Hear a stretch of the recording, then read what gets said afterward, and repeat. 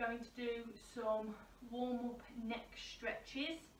So just make sure that your legs are comfortable and your spine is upright, shoulders nice and low.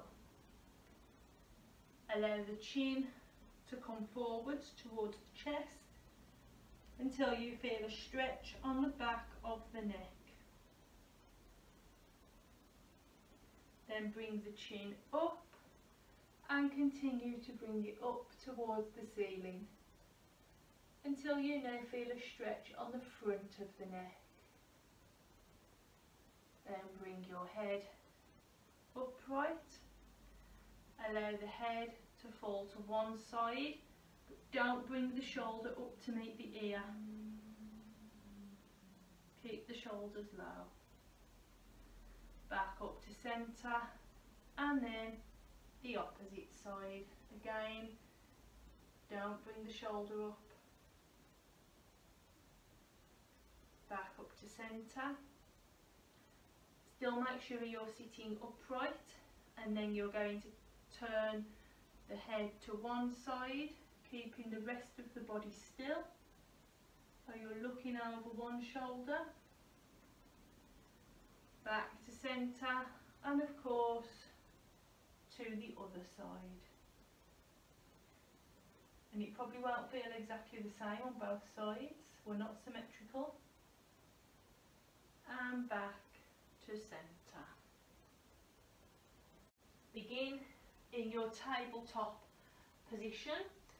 So your hands are underneath your shoulders, your knees are underneath your hips, and your hands, shoulders, knees and feet are all in line with each other. Take a breath in, and as you breathe out, you're going to arch your spine, allowing the head to hang. Breathe in to bring the body back to neutral, back to your tabletop. Breathe out to dip your spine, pushing your ribs towards the mat.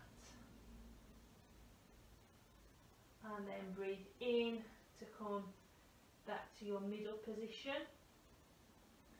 Breathing out to give you the space to curl the spine into your cat pose.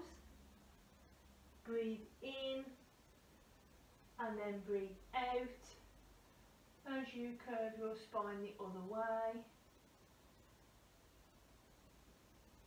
Breathe in and then finally breathe out, pushing your spine up towards the ceiling. Breathe in, coming to neutral, and breathe out to look ahead, dipping the spine once more. Breathe in to return to neutral.